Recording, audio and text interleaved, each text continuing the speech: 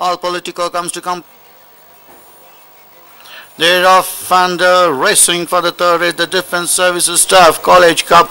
Slaughter strike for so good. Well, now others settle down. Treasual Briner towards the near side. On the outside we have Break the Silence as they now take the first right-handed turn.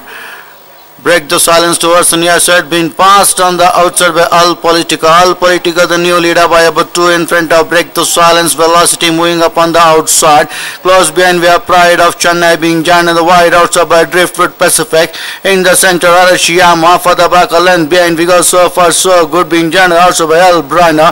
Medovic comes in next and last of false turn. Maiden as horses now approach the 400-meter marker. All Politica towards the near outside as a slender lead to Driftwood Pacific making a form on the outside. Now being joined on the wide outside by Arashiyama, close behind towards the near side of the fence. Break the Silence. Round the turn and into the straight. The entire Driftwood Pacific center being passed on the outside by Arashiyama.